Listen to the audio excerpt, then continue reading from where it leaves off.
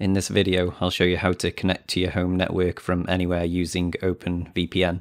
We'll be using an OpenWRT router for the setup. First, we need to download the software needed, so search and download and install OpenVPN. When the installer loads, make sure you click on where it says Customize, then scroll down and enable the feature where it says Certificate Management Scripts. Then install PuTTY so we can SSH into the router. Then we just need to install Notepad. If you have an IP address that changes, we'll need a Dynamic DNS service so that you can always access your connection via a hostname like myhost.net. The router will then always update this hostname with your latest IP address. For this tutorial, we'll use the noip.com service. On there you can set up a hostname for free. Okay, if you access your router's interface and then click on System and then Software, click the Update Lists button. Then search for DDNS. Install the DDNS-scripts package. Then install the NoIP package as well. Then the Lucy DDNS package. Now if you open PuTTY and then just SSH into your router. So my router's IP address is 192.168.100.1. Yours might be just 1.1. Now type opkg update to update the package list. All the commands and configs are in the description of this video. Now type opkg install and then these package names. Now we just need to set up the OpenVPN config. So first just clear the contents of the default config using the angle chevron bracket. And then it's /etc/config/OpenVPN. Now type nano and then that same path so we can edit the file. Then go to the description of this video and copy the OpenVPN server config and then paste it into nano just by right clicking and it should paste the config in there. The only bits we need to check on this config is just the port. I'm using 7500 and then the root of the internal LAN subnet. So in this tutorial my IP range is 192.168.100. Yours might be 192.168.1, so change this if yours differs. The option Redirect Gateway would make your internet traffic route through your home's internet connection. So if you wanted to use the internet connection of your home on your mobile device, then just keep this option. If you only want to access your home devices without routing the internet traffic, you can just remove this. This option can also be done from the client side as well. Okay, then press Ctrl S and then Ctrl X to save and quit Nano. On my setup, the OpenVPN service started before everything else on the router was ready, so I had to delay the OpenVPN service when the router booted up. So in PuTTY type nano /etc/init.d/openvpn, then press Ctrl and W to search, and then type in start_service. So on the first line of this function, if you just add in sleep 10 and then press Ctrl S and then Ctrl X to save. Now just go back to the router web interface and just reboot the router. Now if you have a static IP, you can skip this section. This is for updating the Dynamic DNS service NoIP, as I mentioned earlier. Just click on Services and then Dynamic DNS. So scroll down and click the Edit button next to the IPv4 section. So the lookup hostname is the hostname that you've set up on NoIP, example openvpntest1.ddns.net. Then change the DDNS service provider to noip.com in my case.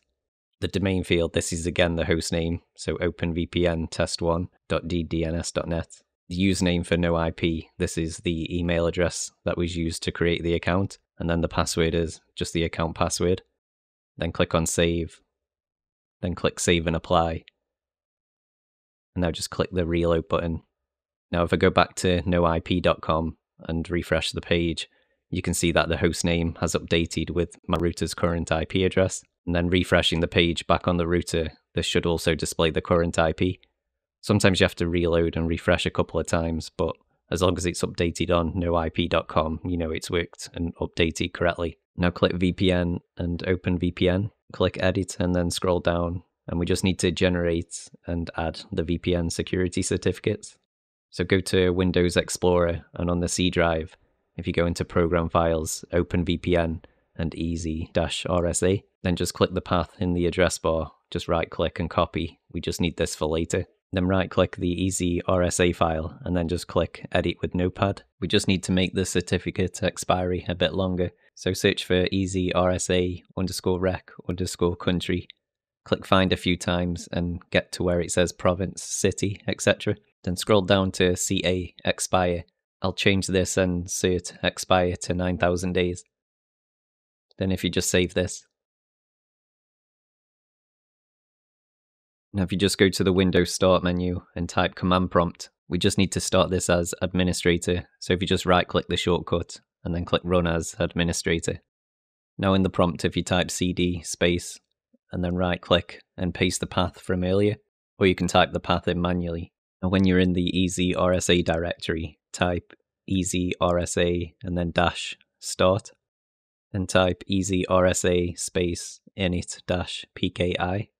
Now type EasyRSA space build-ca space nopass. Then where it asks for common name, if you just type server in there. Again, all these commands are in the description of this video. Now type EasyRSA space build-server-full and then space server_site A and then space nopass. Then type yes when prompted. Now type EasyRSA space build-client-full space client_site A space nopass.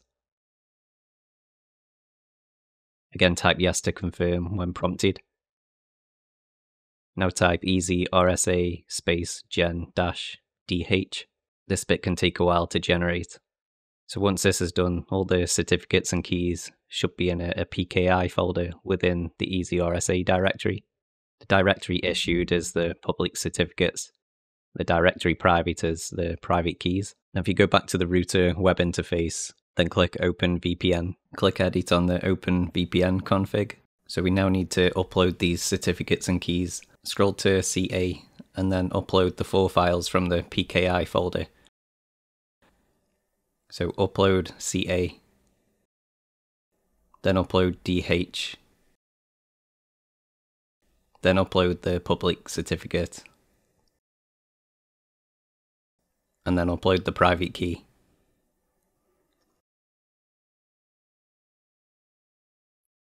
So once uploaded, select each one. So select the CA, select the DH,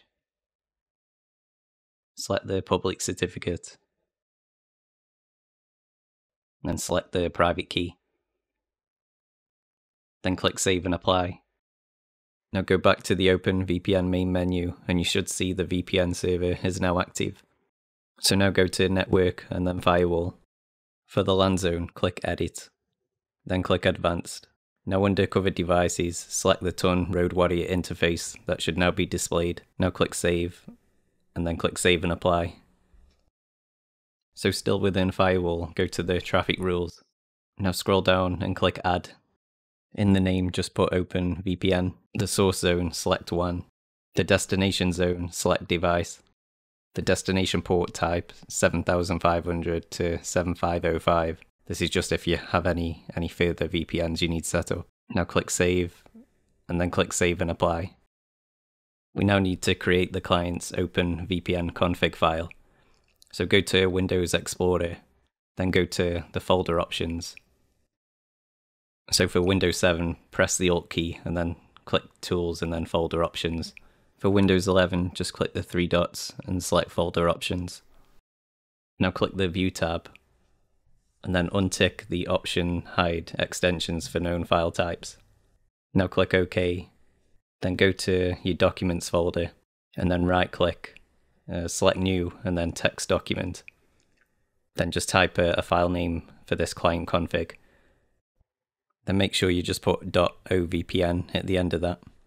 Now if you right click that file, and then select Edit with Notepad, or if you're in Windows 11, just click Show More Options, and then click Edit with Notepad. Now we need to copy the client config from the video description and paste that into Notepad as shown. So you'll get the initial options and then you'll have 3 sections for the CA, certificate, and then the key.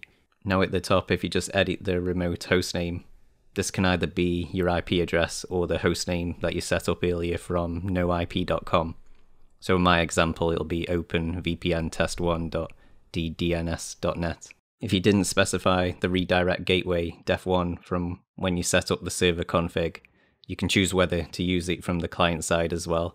So I'll just uncomment it here, but it won't make a difference with it being in the server config as well. So now we need to paste the bits from the certificate files and the key files that we generated earlier. So if you go to Windows Explorer, go to the C drive, Program Files, OpenVPN, EasyRSA, and then that PKI folder.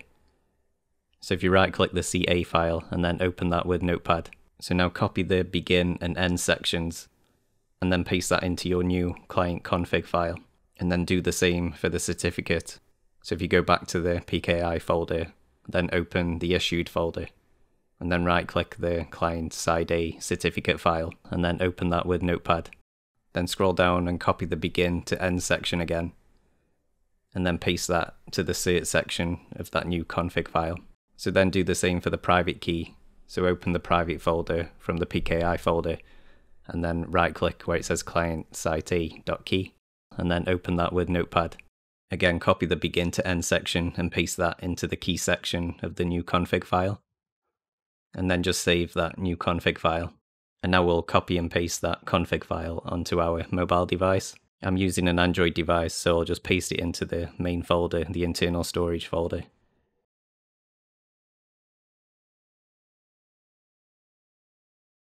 So now on the mobile device, if you go to the Play Store, then search and download the OpenVPN application.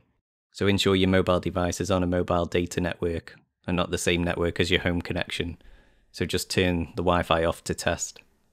So once OpenVPN is opened on the phone, click the Upload File button and then click Browse. Now select My Files and then select Internal Storage. Select the client config.ovpn file that you copied over to the phone.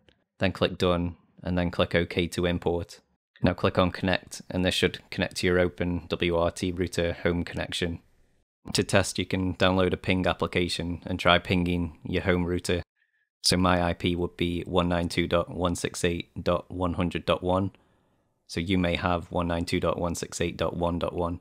So you can see now it's successfully pinging my internal network from my mobile data connection. If you are experiencing trouble pinging computers on your desktop at home, it may be that Windows does not allow the ping protocol from other subnets. So you can try adding the OpenVPN's subnet to allow the ping through. If you access Control Panel on your desktop computer, and then click Windows Firewall, then click Advanced Settings, then click Inbound Rules. So if you scroll down and locate where it says File and Printer Sharing ICMPv4, make sure this is for the private domain. And also make sure your network is classed as private and not a public network.